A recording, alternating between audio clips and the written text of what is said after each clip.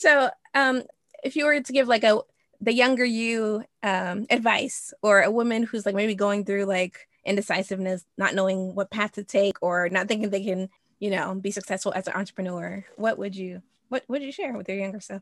So one of the things that pushed the whole reason I think I have been able to build what I've been able to build today is because of my podcast.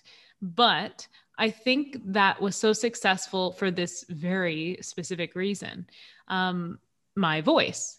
And I don't just mean like what I have to say, I mean how I speak.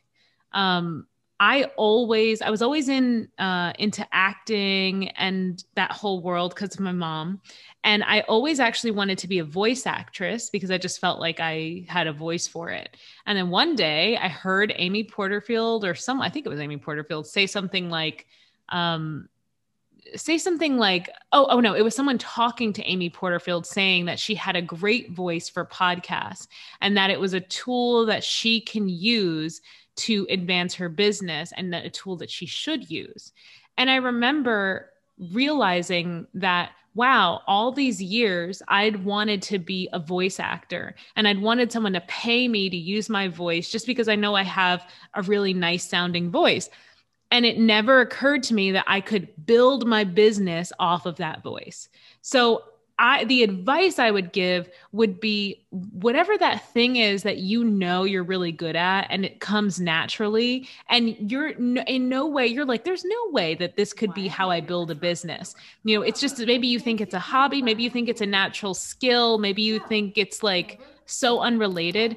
I would really sit on that piece and maybe try to find other people who are using that same skill in a different way than you might even have thought of, and see if you can try to do what they did. Because I would try out for musicals randomly. I loved karaoke night. I really like research being a voice actor.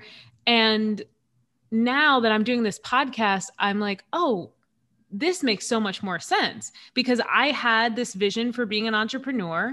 I have this toy knowledge, and now I see how I can use this voice that was a gift to advance all of those things. So that's something I wish I realized sooner because I could have been doing this for years. Yeah. I've had this voice for my whole life. I could have been doing this for years, but I just didn't see it. So I would really analyze those skills you have that are just natural and see if you can apply them to your business.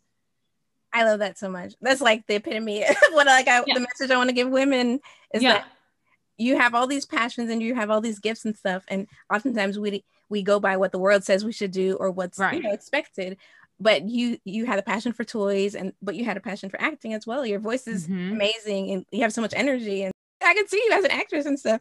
Yeah, so like thanks. Just merging them together and finding that synergy and the convergence of how it all works together. That's what women, we can learn how to create and trailblaze our own paths. That's really cool. But I also like to tell women, if you have a passion for acting or something, take a class on the side, even if you're not doing it for the industry. Do it. And I did that. Yeah.